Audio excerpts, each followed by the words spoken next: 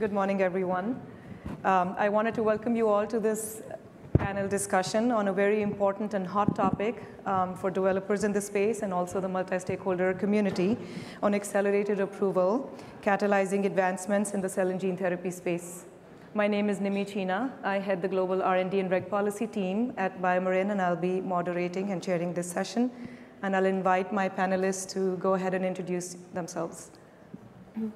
Hi, everyone. I'm Anne-Virginie Eggimann. I'm Chief Regulatory Officer at Tessera Therapeutics, a genome editing company based in Boston.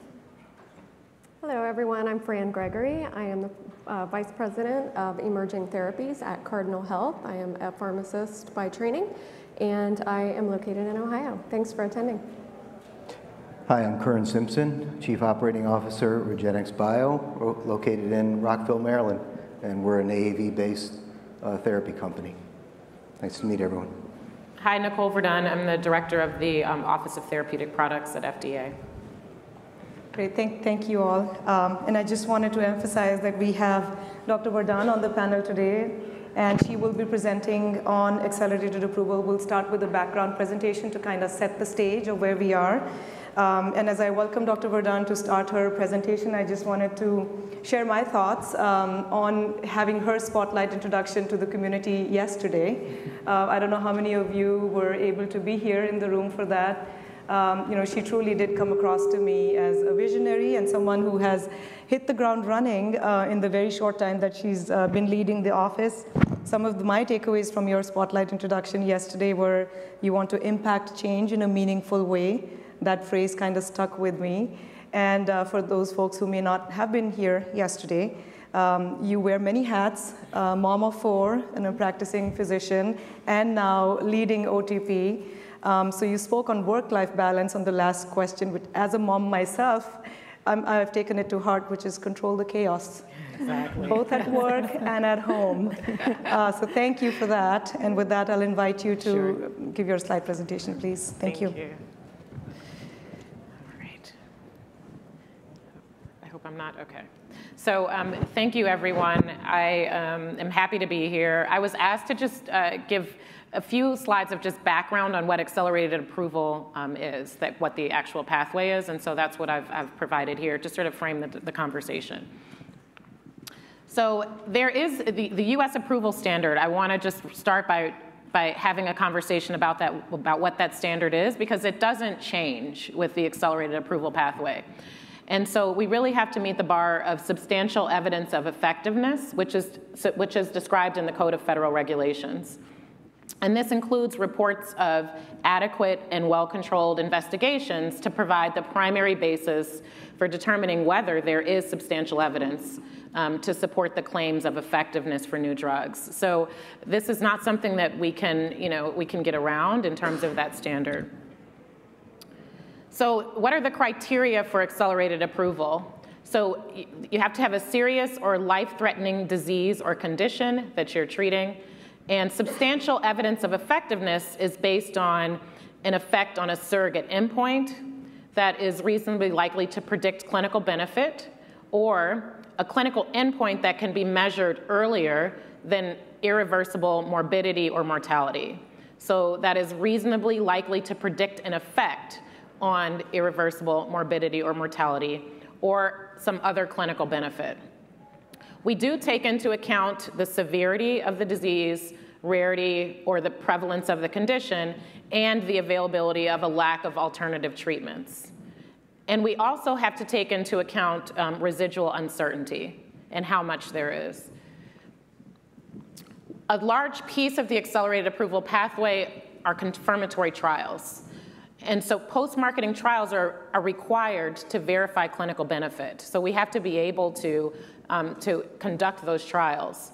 The goal of these trials is to address the remaining uncertainty of surrogate endpoints in relation to clinical benefit. And I can just go right here and look. So we have to have some discussion prior to approval on the plan and whether these confirmatory trials are feasible.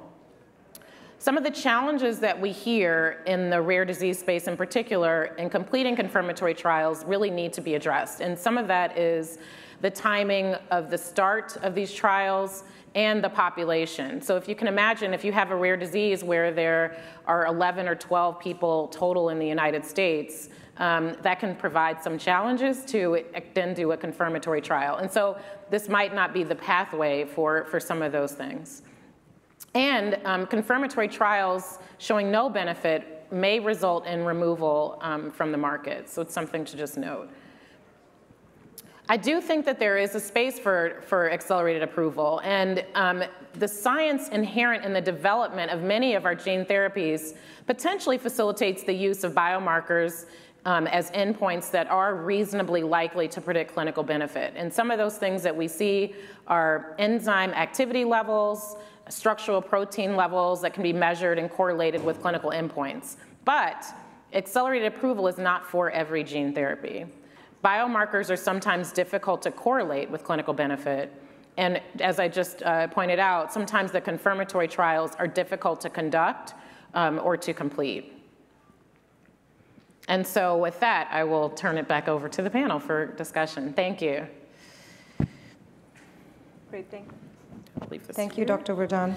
That was really helpful in setting the stage for what I'm hoping would be a robust conversation on accelerated approval. And as I was prepping for this panel, I went back and looked at, what has FDA leadership or CBER or OTP leadership, said about accelerated approval and use in the cell and gene therapy space. And I went, in my research, I went back to the joint statement issued in January of 2019 by then FDA Commissioner Scott Gottlieb and CBER Director Dr. Peter Marks. They issued a joint statement that's publicly available on the FDA website, where they also cited some predictions on numbers. Some of those were in Tim's slides yesterday on approving 10 to 20 gene therapies per year by 25, and we saw that we are getting close to that number. And in that same statement, they also expressed use of accelerated approval pathway as a faster route to approval for new treatments, including potentially curative benefits where there are significant unmet medical needs. And of course, as you can imagine, statements like this shows FDA's willingness to support the use of accelerated approval program and create a buzz in the field, of course. And that was 2019 January. And fast forward to this year, in May of 23, Dr. Marks spoke at the ASGCT annual meeting in LA, and he spoke on various topics, of course, but he also spoke about new OTP leadership coming into place. I think the search was active at that time, and he shared his vision a little bit on that. And he also spoke about accelerated approval and the fact that the agency does now have more teeth in, for example, as you mentioned in your slide, having an agreement on what the confirmatory trial looks like in a pre-planned fashion. But he also spoke about the new leadership to lean in more on the willingness to support the use of this pathway in a responsible fashion, of course. So with that background in mind, I have a question for everybody as a starting question, but I'll start with you first on really the title of our session, which is, what are your thoughts on using accelerated approval program or supporting the use to facilitate advancements in the cell and gene therapy field? Anything beyond what you've shared in your presentation already? Thank you. Yeah, I think that accelerated approval, I think, is a great pathway to use. As I pointed to, from my vantage point, it needs to be the right fit. So I do think that in some spaces in the rare disease space, traditional approval can be just as as welcoming for a specific indication or a specific therapy. And so I just think that because of some of the requirements that I outlined, I personally would like to get to a space where we're not only using accelerated approval. You mentioned that a lot of people would really like to use accelerated approval in terms of expediting development. I also want to do that on the traditional approval side, expedite development. And so I do think that it's a tool that we are certainly open to for the right therapy with the right biomarkers and or the right surrogates or intermediate clinical endpoints that we can use. But I would like to sort of find ways to expedite things in general. So that's my thought. That's very promising. I would think if we have a choice between accelerated approval and full approval, of course, going for full approval does make a lot of sense from many angles, definitely. Maybe I'll switch gears to Curran, if you could share your opening statement or thoughts on how accelerated approval could help facilitate advancements in the cell and gene therapy field, and if you could expand on your thoughts on how expedited program designations such as RMAT designation or breakthrough designation could further help support a truly pre-planned accelerated approval path where the level of evidence required for approval is thought of early in development. Thanks. Yeah, I think of this, just reflecting on yesterday's presentations as well, that this is really just creating a dialogue. And for things like RMAT approval, which we have in some of our programs, we work, at least half of our programs are in rare or ultra-rare disease. What we're really looking for, and I think what I heard yesterday as well, is let's have a dialogue about the most efficient path to approval, whether it's accelerated or whether it's traditional. And I think for us as a sponsor, what's been really highlighted in the last, I'd say, year or so is the need to think through the confirmatory study simultaneously with the approach to the accelerated approval. And so we intend to use vehicles like Interact meetings or RMAT designation to have those dialogue. And I think what we're really looking for is let's be open about it. Let's not trade letters or emails to each other about what we want that can protract time, but let's have a conversation about what the best path is. And it's all ultimately in the best interest of patients that we go as quickly as we can. And I think that's the way we're thinking about this. Great, thank you. Thank you, Curran. And maybe I'll shift my gear to AV and invite you to share your opening thoughts on how accelerated approval could be used to catalyze development in the cell and gene therapy space, and if you could expand on that with your thoughts on the 21st Century Cures Act statutory provision to support use of real-world evidence to meet the post-approval requirements to confirm clinical benefit when RMAT-designated products receive accelerated approval. That was a lot of words, but hopefully you can break it down for us. Thank you, Nimi.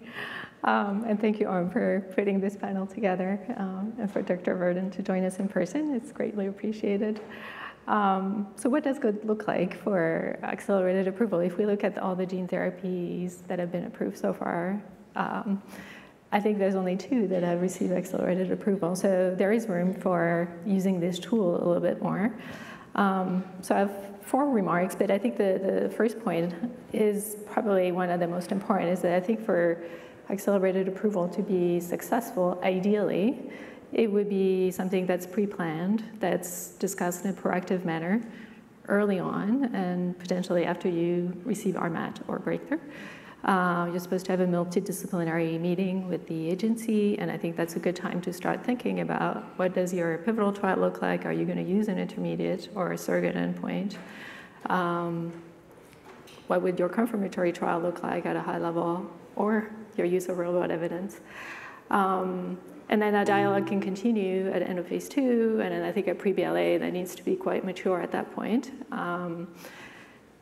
And I think it's good practice as well to start your confirmatory trial before you submit your BLA if you're using that path. And as you mentioned, Nimi, with an RMAT designation from in the statute, there is a possibility to leverage real-world evidence instead of doing a confirmatory clinical trial. I think very few people have been able to do that so far. I think the key there is to encourage collaboration with patient groups and ensuring that there are robust registries. That can be a challenge, particularly in the orphan space. But either sponsors conduct their own registries, or they can participate to existing registries. Sort of the poster child there is like the cystic fibrosis registry that companies can leverage. So I think, to me, that always made sense for rare diseases and for gene therapies where we had to follow patients for 15 years with integrating vectors. So I think that's something that people should try to think about and discuss with the agencies. There's pros and cons about the quality of the data, but I think it's important. And I think ideally the spirit of AA is not to sort of retrofit that during the BLA review and sort of deciding that at the end of the BLA review. However, we do understand that sometimes there are new data, sometimes delayed adverse events that happen in our field that can impact the benefit risk assessment, and where the agency then may want to leverage accelerated approval, but I don't think that's the original intent. The intent is to accelerate the development, and so I think that's what sponsors and the agency need to think about. And I think sponsors, when they come in after their RMAT, they should say, well, if I follow an accelerated path, we could get approved here. And then if it's a full approval, we could get approved here. And what's that delta? Because if it's a few months, you said it yourself, Nimi, or maybe a year, well, maybe it's not worth it. And that will probably be my third point. But if it's several years, and depending on the severity of the disease, that can be really meaningful. And I think then both the agency and sponsors can be aligned on moving forward. So that's, I think, important to try to be proactive from the sponsor side to kind of show that path. And then I think a little bit of the elephant in the room is sort of price reimbursement issues. Why are there differences? I don't think we want to go into depth in this, but that's something I think that in our ecosystem needs to be discussed more, as well as a quick plug on the fact that if you accelerate clinical development, well, what about your CMC? And FDA has initiated a pilot called CMC Development Readiness pilot that is supposed to help define tools that will help with that. So I think that will be a nice complement to leveraging accelerating approval in our field. So hopefully it will be a win-win for everybody. Win-win sounds good, and those were really helpful points. You touched on a lot of things. CMC, of course, needs to keep pace with accelerated clinical development, especially in programs that are designed to leverage the accelerated approval program, and hopefully get to that through that clinical development sooner. But one point that you made also was on ensuring patient engagement and input on that. And so maybe I'll shift gears now on that and picking that point to Dr. Gregory, if you could share your thoughts on how accelerated approval can help facilitate development in cell and gene therapies, and especially earlier patient access to those with unmet needs. Yeah, sure. I think the accelerated approval pathway is a great opportunity to get treatments to patients with rare diseases sooner. So when I think about the accelerated approval pathway for cell and gene therapy products, I'm thinking about a couple of different components that kind of feed into that. First and foremost, like Dr. Verdun mentioned, it's not for every product, right? The accelerated pathway is not for every product, and any product is free to apply. These rare diseases present a very unique challenge to the clinical trial setting. So if you think about the accelerated approval process, the intention and the goal is to get these products to patients more quickly, more expeditiously, and more standardized approach to getting products to patients more quickly, even though these products are extremely non-standard, right? They're for very small patient populations. So a couple components. One is the time, right? The time that it takes to get a product approved with a full approval could potentially be, like AV said, it could potentially be a lot longer, but it could be a shorter period of time. If you look at the 300 plus products that have been approved through the accelerated pathway so far, some of those products have gone from BLA to accelerated approval in as little as 1.5 to 2 months. So it's a huge advantage to the time period that it could potentially require to get these products to patients. So I think the time factor is the number one thing. These patients have often no other treatment options. So when we're seeing a benefit from a surrogate endpoint that has been defined and agreed upon with the FDA and the sponsor, it's critical that we are expeditious in getting that review and that approval complete so that patients can access these products. The second piece, in addition to the time, is the kind of the quantity and the quality, and they kind of go hand in hand, right? The quantity, we don't have an N of 500,000 patients here. We sometimes have an N of tens or 100 patients to evaluate an endpoint on. So looking at that from a more flexible viewpoint, which the accelerated approval pathway allows, really allows us to be able to show potential clinical endpoint benefit and clinical benefit with these surrogate endpoints. Now, not every product that has gone through accelerated approval, unfortunately, has accomplished full approval. Some of those products do not validate the clinical benefit. So what we want to see is we want all of these products to show a meaningful clinical benefit to patients. So selecting a surrogate endpoint that is a meaningful surrogate endpoint that really does have a high robustness as it aligns to the potential clinical benefit is extremely important too, and it's critical in these patients when we are dealing with such small populations. So in summary, the time to getting the product to the patient is facilitated through the accelerated approval pathway, as well as the second piece, the quality and the quantity, with the low patient numbers and the more flexibility within the clinical trial design with the surrogate endpoints. Great, thank you. Thank you for sharing your thoughts there and emphasizing the quantity and the quality aspect of it, going beyond the nature of the endpoint as well. And maybe I'll go back to Dr. Verdun for my next question. And while I do that, I'll also note that there is an opportunity for audience questions. So if there are questions, don't feel shy, and bring them up. And I think I have a first question coming up already. And while the mic gets to you, I'll pose my next question to Dr. Verdun.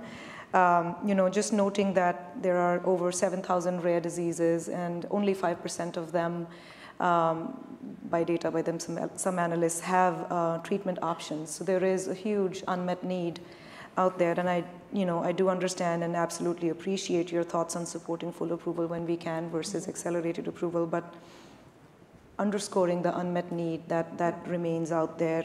What are your thoughts on collectively industry and regulatory and patient community collectively improving communication early in development to align on a development path with the endpoint of choice, be it surrogate endpoint or intermediate clinical endpoint, for more regulatory predictability, especially in areas that are unprecedented or have uncertainty associated with them?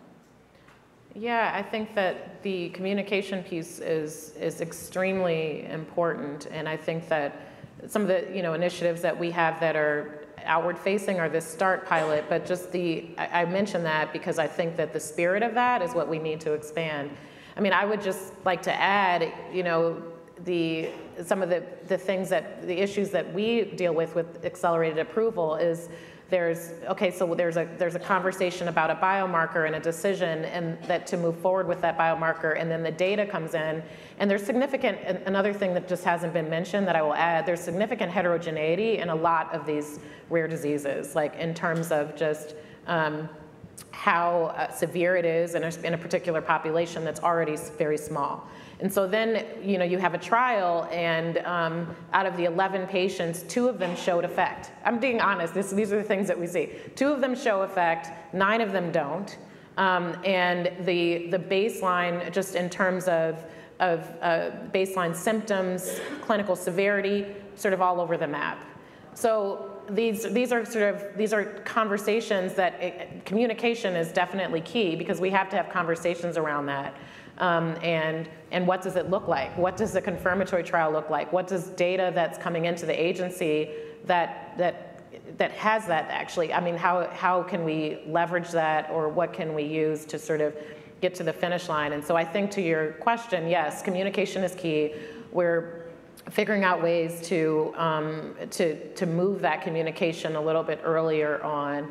And I think we have to have continued communication through the life cycle of the therapy. Thank you. That's very helpful. I often give this analogy when looking into real estate. It's location, location, location. Mm-hmm. And when developing a drug and communication to regulators, it's communication, communication, communication. So thank you for underscoring that. I'll move to the gentleman here up front. Please introduce yourself. Yeah, hi, I'm Mark Fulish, Seattle, and Therapeutics.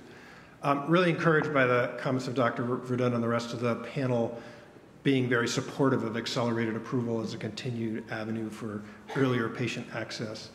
That said, there's a number of voices out there that are suggesting that we should continue to raise the bar on the data required for an initial approval. So there's, for example, Project Optimus, well-intentioned, but even advocating for randomization early in development to really understand dose and schedule.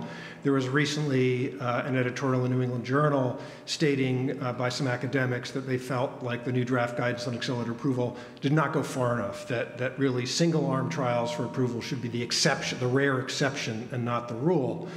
You know, for somebody who's been doing cell therapy for cancer for more than 2 decades, like every development plan that I've ever put together or, you know, as a company been a part of or advised has included accelerated approval as an early value inflection point.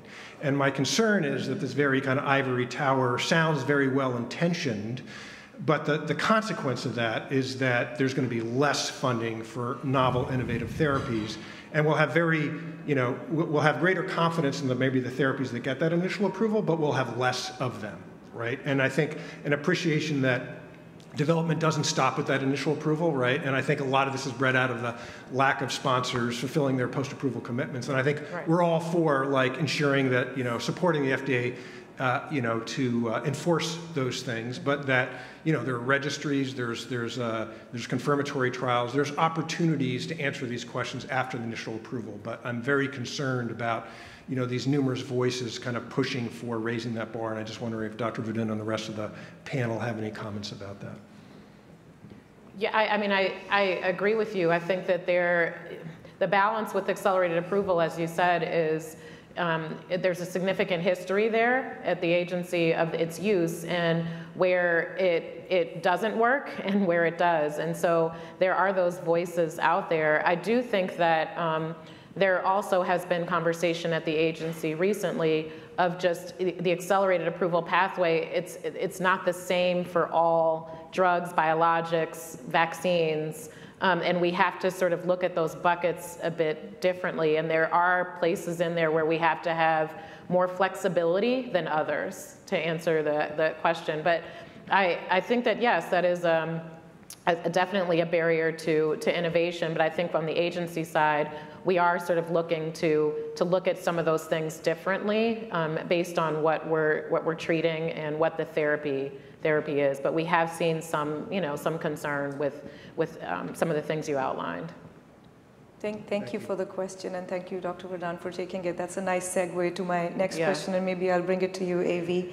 FDA has been clear in affirming that the standard for approval, for accelerated approval, is not diluted or otherwise compromised, and the agency's approval standards are maintained for the program. Can you talk a little bit about guardrails in place to ensure the safety and effectiveness for products that receive accelerated approval? Yeah, I mean, I think when you go through the approval process, whether it is for full approval or through accelerated approval, there is very little difference. And I think the rigor of the review and overall the standard is the same. I think the difference, as we just talked about, is for accelerated approval, in theory, it's based on an intermediate or surrogate endpoint. That's likely to predict clinical benefit that you will confirm a little bit later. So I think the process is there. So, I mean, maybe you can say a little bit more about what you think about in terms of guardrails. You know, when I think about guardrails, I think about the fact that FDA has new authorities in place now. For example, the expectation to have a plan for the confirmatory trial to be in place at the time of approval, to be able to remove a product from the market if the clinical benefit is not confirmed, and reaffirming that the standard of approval is maintained for these products, and it's the same set of clinicians or review teams looking at these products as well as those that receive traditional approval. Yeah, and I think that gets to the question that was asked a little bit before, right? It's upon all of us to try to use the accelerated approval pathway the right way and try to have these discussions early, try to reach agreement, and hopefully the data will support that. And I think as we see 1 or 2 or 3 products that are actually able to do that, there are challenges related to accelerating the development. But if we are able to do that, able to leverage real-world evidence, I think our field will benefit, and we'll get to a place where products get to patients earlier, which is what we want. But I think it will take proactive engagement from sponsors with the agency, really mapping out that development pathway, and maybe think about a few scenarios early, and then try to reach agreement on what is that path, and having success there. And then I think that will follow with other products little by little. Absolutely. Yeah. Yes. Thank you. Thank you for sharing those thoughts. And I'll shift gears and pose a question to you, Curran, if I may, on how do you think we can make this pathway more operational? Are there development cost considerations to keep the rare disease drug development going and avoid funding from drying up in this space that you want to bring out here in the panel? I think there's a couple of ways to look at it. When I think about accelerated approval, some of the things that I think we can do to evaluate risk is to bring a really strong preclinical package that supports the biomarker that you've chosen. And second to that, a really mature CMC process that has been used in a platform approach in other programs that might be similar. So 2 ways to de-risk maybe the lower level of safety data that you can bring in that situation. I think leveraging program to program is critical because if you look at the capital markets right now and the ability to fund rare disease research and development, we have to be really, really efficient with that process. And we have to be able to leverage one program to another, especially if they're both in the same space. And so those are the type of things that it's really hard to figure out when you do all of that, where the true savings are. I think that's the conversation that we want to have. Is it that you avoid tox lots being run on every single program with the same serotype? Or is it that you can do process characterization once for multiple programs that use the same platform? So I think those are the areas that in the next couple of years we really should explore, because that's the way to reduce the cost of drug development for these ultra-rare diseases where they're quite frankly very difficult to fund. Thank you. Thank you for that thought there. And I do want to move to the room and scan the room if there's a question, if there's a pressing question before I move on to the next one. So while the mic makes your way to you here in the front row, maybe I'll move to Dr. Gregory for a question on your thoughts on validating surrogate endpoints to support full approval, and also your thoughts on use of intermediate clinical endpoints to support accelerated approval. And how do you really think about, should we go for full approval? Should we go for accelerated approval? How do you think about it? Where in the process do you think about it? Yeah, this is a big question, right? And really it gets to the crux of the need for the accelerated approval pathway. Again, I kind of go back to a few key points, and those are, how do we really get these products to patients more quickly, but ensure safety and clinical efficacy? So I think that it goes back to the robustness of whatever that endpoint is that you're going to select as your endpoint. It needs to be clearly defined, and it needs to be very closely tied to that clinical endpoint at the end of the day and that outcome that the patient benefits from the therapy. So it's very important to think about the end in the beginning of your process and defining those endpoints, whatever they may be. Some endpoints are very specific to acute, rapidly progressing diseases, right? They're easier to measure overall survival or very clear morbidity and mortality endpoints that are very clinically significant. However, other endpoints are longer term. We know it's critically important to help these patients with slowly progressing chronic diseases that we know will lead to morbidity and mortality. So that's where we really need to lean on surrogate endpoints so that we can ensure these products do get to patients, before a 10 or 20 year time period of clinical trials post-development. So, you know, there are a lot of factors that go into what is the endpoint that we're going to measure, whether it's a surrogate endpoint, a clinical endpoint for full approval, or an intermediate endpoint for accelerated approval. It really depends on the type of product, the progressive nature of the disease, as well as what type of therapy and how that therapy acts within the body. And then, of course, again, to being tied back to the endpoint, whether it's surrogate or clinical, and that has to be a relevant endpoint, and it has to be very closely tied to the benefit for that patient. Thank you for that, and really no one size fits all. Exactly. It depends on the... I just wanted to add maybe one quick thing that I think sponsors also struggle sometimes with the fact that you're supposed to use a validated surrogate endpoint if you go into a disease where very little development has been done. If it's going to take you a long time to validate the surrogate endpoint, well, it sort of defeats the purpose. And that's a conundrum that perhaps we collectively need to talk about more, because I don't know exactly how to get out of that. But perhaps that's where maybe regulatory flexibility can help, depending on the disease. But that's an important point when you think about your surrogate endpoint. Thank you, Evie, for bringing that point from the question out on validating the endpoints. And if I may build on that question, and if you will give me a few more minutes to get to you, another question I had for Dr. Verdun was, FDA has made publicly available the table of surrogate endpoints, which is super helpful to have an understanding across the landscape on where an endpoint has been used to support full approval, to support accelerated approval, and what indications. It's a great tool, and first I want to congratulate and thank the agency for making that publicly available and maintaining that. And I just wanted to get your thoughts from an OTP perspective on how sponsors can leverage that tool or any other tools that can help the field think about endpoints, surrogate endpoints, validated or not.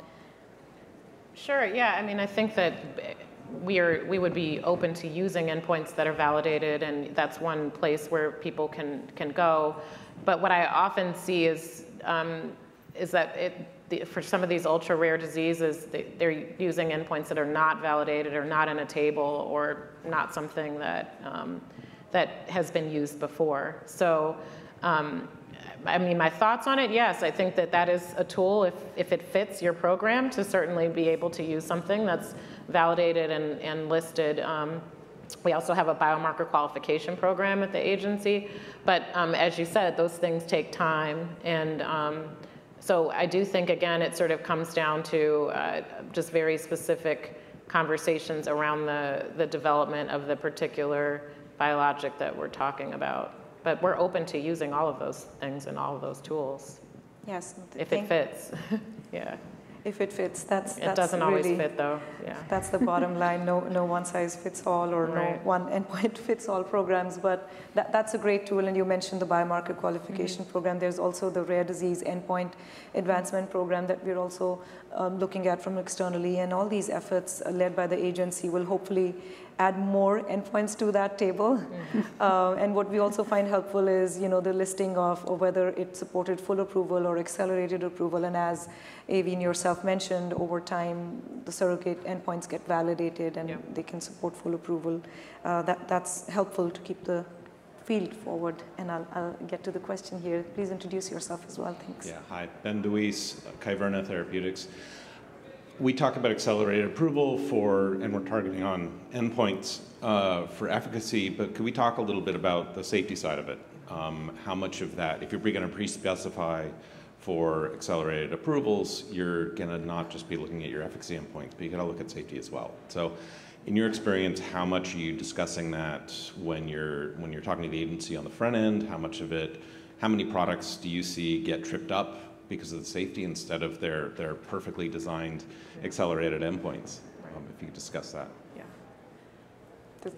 Do you want to take it, Dr. Okay. So safety is also important, and it's also a challenge. I think with in the ultra rare disease space, we often don't have a large safety cohort to be able to truly assess the risk. So in that, I will say that the benefit risk consideration comes into play. So if we have something where there are 0 therapies available and something that's showing a decent amount of benefit or a surrogate that's reasonably likely to predict that, I think that we are more inclined to not have as large of a safety population in something that has no other treatments or no other. So it really comes down to just a balance of the data and what we have, but safety is something that's definitely a concern, a consideration, and we often will use, and just for the example that I'm using, in the post-market space, PMCs to sort of just make sure that, or post-market commitments to make sure that we're following and addressing those gaps that we have from just balancing trying to get something to people sooner, but also realizing we still have to get that data as well. But safety is definitely a consideration in the whole equation.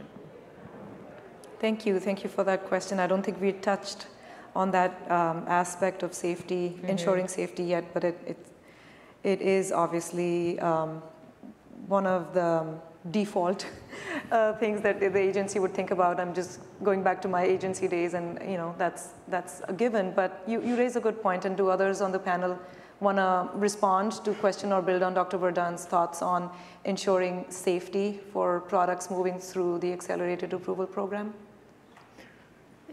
Yeah, I'm happy to add a little bit of color. So, I mean, I would say in general, it's always about the benefit risk for approval. So that equation is important, but the agency has approved products that had, with accelerated approval, that have a safety profile with delayed adverse events, which is sort of the terminology for gene therapy.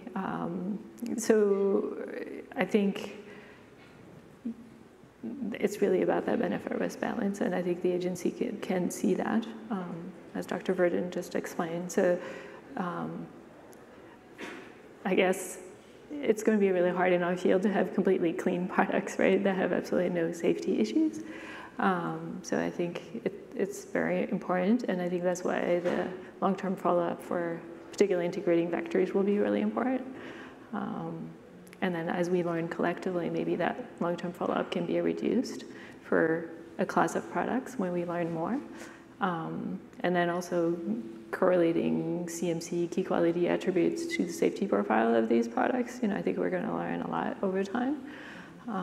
So I think that just has to be part of the dialogue. But my, I guess, key message there would be that just needs to be part of the equation. It's not a showstopper to begin with. If you have issues, you just need to look at the whole picture.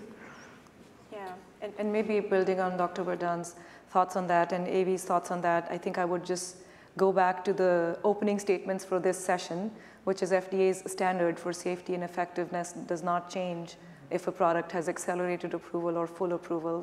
The safety and effectiveness standards remain the same, and the expectation of data as far as safety is concerned remains the same. I think it is how you get to approval. Is it based on a clinical endpoint that is known to predict clinical benefit or confirm clinical benefit? Are you using an endpoint that can predict or that is known at the moment? And I think that's really the differentiating factor, not necessarily safety. So just amplifying and emphasizing that earlier point. I do think that a commitment to follow-up is key, because one of the things that you just said, to ensure safety, it's very difficult to ensure, right, safety. And I think that for a lot of these novel products, it might take some time to actually follow patients to get some of these answers. And so that's a key piece that's something that we also talk about at the agency, is the commitment to long-term follow-up, and so that we can truly see what's going on with some of these novel therapies. And these are things that we don't have sometimes at the time of approval. So I think that's important. Absolutely, and especially for long-term effects. Yeah. That is key. Or just unknown. Yeah. Yeah. Mm-hmm. Yeah. I think that plays a little bit into the drug development strategy, though, because many times for a new indication, we think about, oh, there's this fancy new capsid that we want to try in the clinic. But if you think about it, if it's not really 5 times better, then sticking with the capsid where you have a safety database already established reduces that risk as well. So I think as we consider candidate nomination for a new program, that's something that really factors heavily into our decision making. That's a good point, and the safety and toxicity profile hopefully builds over time if you continue to collect data on that. I just wanted to scan the room so I don't miss any pressing questions from the audience. Okay, there's a question here. Thank you, Bob. Please introduce yourself for the audience. Bob Petresco from 4Bio. I have a question regarding the patient advocacy and as well as the parent advocacy regarding the value in meetings with the agency and also within the company determining those endpoints and also the safety evaluation and what risks the patients might accept and how useful this might be in discussions with the agency and moving forward. Thank you, Bob, for that question. Thank you so much for that question. That was one of the next lasting points I wanted to get on the panel, which is importance of patient input and engaging with patients and patient advocacy groups and getting their input into the development program, including the endpoints you're selecting and their thoughts on it. Maybe I'll invite the panel to respond to Bob's question. Any takers to go first? I guess I'll take this one. I think the patient advocacy groups are really critical. You know, I know from my experience working with advocacy groups, they really create the awareness and they can even influence healthcare policy very effectively. I think that the interesting thing in the cell and gene space is that these patients don't have any other hope, right? This is like their one chance at goal to get to a cure or get to a better life. So when we think about the balance, you know, we keep on saying it's a balance, the safety and efficacy, risk benefit. It really does come down to, is that patient going to get a clinical benefit from this drug? Is their life going to be better with this product than it was without it? And you know, the FDA has a really difficult job to do with these rare diseases because you just don't have the type of clinical data and the type of robust clinical trial design. You know, randomized controlled clinical designs are not necessarily a thing here. So, you know, the FDA has a really difficult decision to make, and I know that patient input is a piece of that, but also it's the emotional piece of it, right? There's the science piece, and then there's the emotional piece. This is the hope. This is the future for their, you know, the parents speaking on behalf of their children, or the children, you know, growing up with a disease that's detrimental to their function or their life. So I think there's the emotional component, and that's really where the advocacy groups come in. And it's extremely important because there might be a very high risk tolerance for these patients that need these treatments. And then the FDA has the hard job to determine whether or not that risk benefit is something that is tolerable to the agency and to the larger healthcare population. Dr. Verdun, did you want to respond to this question as well?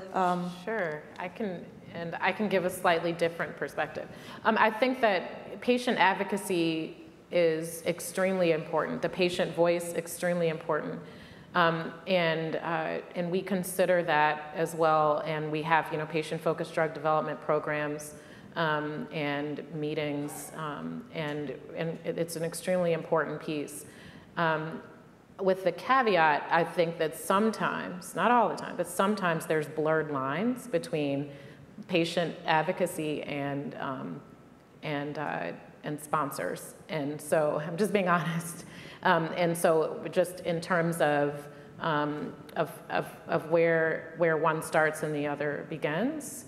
And so I do think that, you know, in the sort of independent voice of a patient and a parent and their experiences and what's meaningful to them in terms of outcomes, that's extremely, extremely valuable. So I would answer it that way.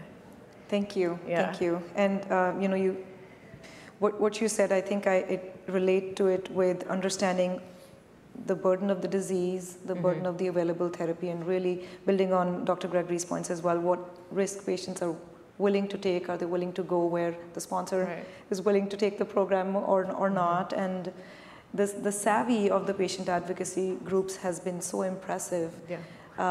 They sometimes know so much more about the disease and can really help inform the program. And I think to just add sort of a little bit to what I was saying, we have the difficult task of making sure that what we're approving has benefit. And, you know, and I think that sometimes that can be a tough conversation, and especially in situations where there's not a lot on the market or anything on the market, or where, you know, just the hope of just that this is going to be that thing. And so I think that there's balance there, but I do think that that the voice of the patient is extremely important in the conversation.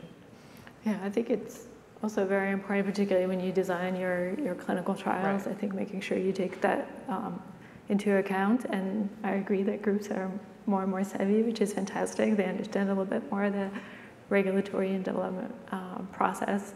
I also feel that here at ARM, we've often talked about our duty to educate the patient community, and working on very novel gene therapy products, such as in the genome editing field. I think we need to continue to do that and engage with them. And I wholeheartedly agree that the independent voice is also important. So it's great that FDA allows that, separate from companies. And then there's been trials to have, when you have product-specific interactions with the agency, to bring patient representative. I haven't seen that happen too much. I know, for example, in Europe, that's done a little bit more. So that's maybe a little question mark about, you know, what do we think about that? And would that be helpful? Absolutely. I think in what I've heard on that, especially bringing patients to the FDA meetings, sponsors want to do it, patients want to do it, the agency wants to do it as well, having patients in those meetings. It's just that the agendas for typically the type B and C meetings become so long and heavy and meaty that giving a patient in the meeting adequate time to share their experience needs to take a unique approach. And I do have hope from the new type D meeting under PDUFA 7 to be maybe hopefully able to provide that opportunity for a dedicated meeting on sharing the patient experience or perspective in a program-specific manner. We are about 7 minutes to the end of the session. Just wanted to scan the room for any additional pressing questions. Otherwise, I will move to invite the panelists to share their takeaway. We've discussed a lot in this discussion. We've discussed endpoints, surrogate, intermediate clinical endpoints. We've touched on CMC considerations for accelerated clinical development. We've discussed safety, benefit, risk, patient input. There's a lot to digest here. Maybe I'll invite you all to share your key takeaway on what we collectively as a community can do to facilitate effective and responsible use of this accelerated approval pathway to help expedite development and approval of promising and transformative therapies to meet unmet needs. And more predictability in the development program if possible. Maybe we'll start from my left here with AV and make our way down to Dr. Verdun. Sure, I'll try to keep that brief, but for me, it would be great if we could get to a point where everybody has sort of the same understanding of what accelerated approval is as a regulatory tool. That would, again, be a win-win situation, win for the patients, win for the sponsors, but hopefully for the agency as well, where there is an efficient path and sponsors and FDA have a fruitful, efficient dialogue.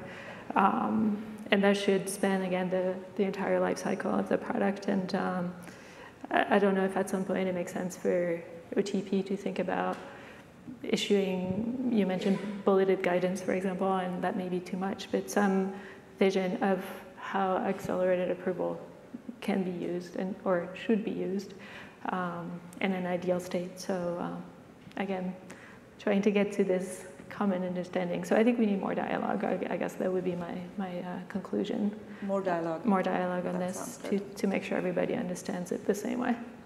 Thank you. Thank you, Dr. Gregory. Yeah, I truly appreciate the intent of the accelerated approval pathway. I appreciate all of the efforts that the FDA makes to try to get medications to patients, especially for rare diseases, and new technology like cell and gene therapies to patients. So is it perfect? No, nothing is perfect, and it's really difficult to get to even a standardized approach when you have such small patient populations. And many of these diseases have no other treatment, so we're really looking at endpoints, whether surrogate or clinical or intermediate. We're looking at endpoints that we've never looked at before for any other condition. So we're learning together, and I think one of the key points that I think about when I consider the entire pathway to getting to an approval, whatever that type of approval might be, is early communication with the FDA and really taking the FDA's advice as to the direction in which they suggest that you should go, whatever that might be, whether it's clinical trial design, whether it's accelerated versus full approval, whether it's measuring an intermediate endpoint, CMC manufacturing. I think a lot of times the CMC component is something that can be extremely challenging with these small numbers of treatments that we're manufacturing. So there are so many different components that go into this, but I think the bottom line for me is that we're trying and we're working together to try to make this process more seamless and to make this process something that will get treatments to patients and save lives faster. Thank you, Dr. Gregory. Go ahead, Curran. I work in operations, so I try to look at it simply, and I guess what I'm looking for and what I've learned today is a predictability level, that when you go to end of phase 2 meeting, it's really a snooze fest for everyone and everything's kind of laid out the way you'd like it to be. That would be the perfect world for me. But I think, when I think about accelerated approval or traditional approval in gene therapy, we're still figuring all of this out. It's not all wrapped up in a bow.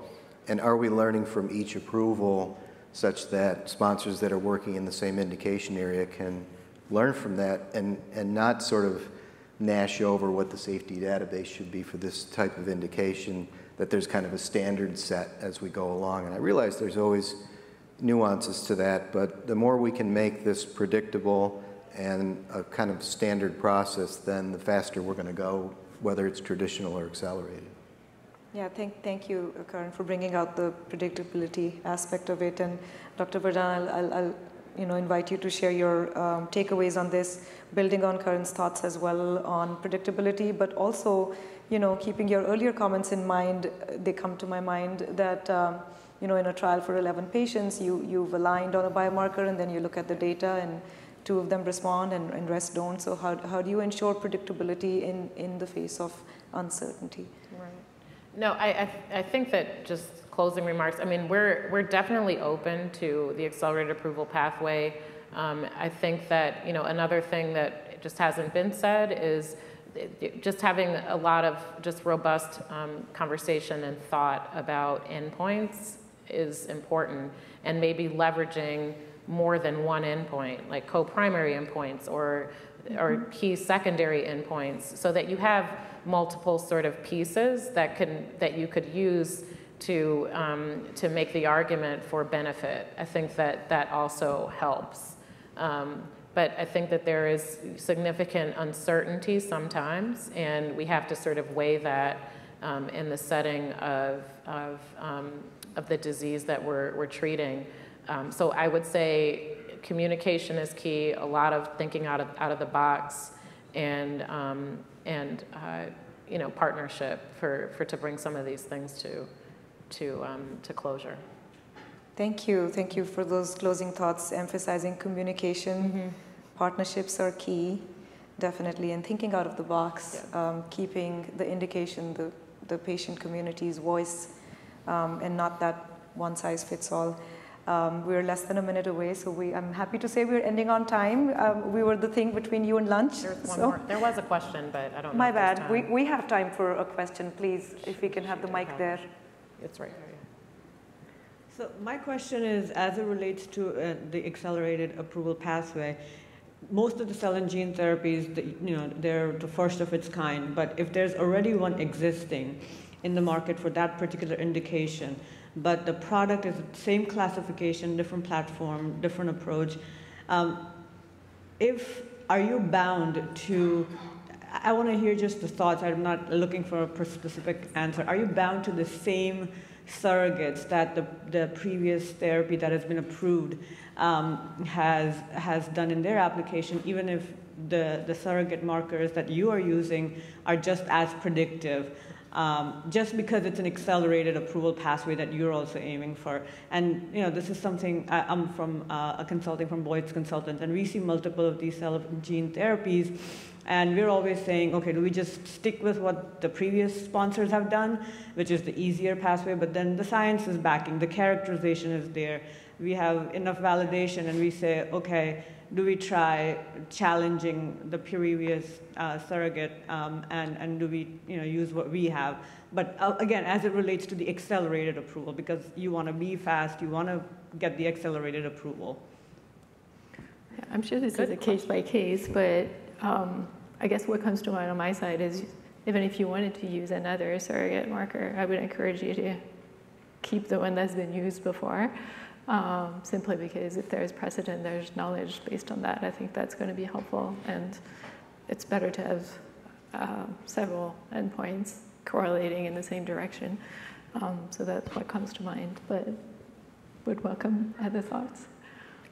I mean, the short answer is no. You don't have to use the same surrogate. It really depends on what your particular therapy and what fits best with what your therapy is. I mean, that was a very loaded question, so it's hard to sort of, generalize, but I think that the short answer is no, you're not bound to the exact same endpoint as what someone else did in a particular disease, but you have to be able to, make the argument that what you are wanting to use is reasonably likely to predict benefit.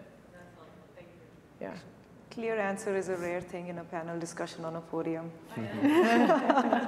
But that one was easy. Thank you for the question, and going back to Dr. Verdun's closing statements, and also what AV built on, have options, have a primary and a secondary, and where there is precedent, there's a lot to see there. And with that, I'll thank everyone for your engagement. Very thankful to the panelists for taking out your time to engage in this conversation, and very thankful to ARM for the opportunity to chair and moderate this session, and enjoy lunch. Thank you.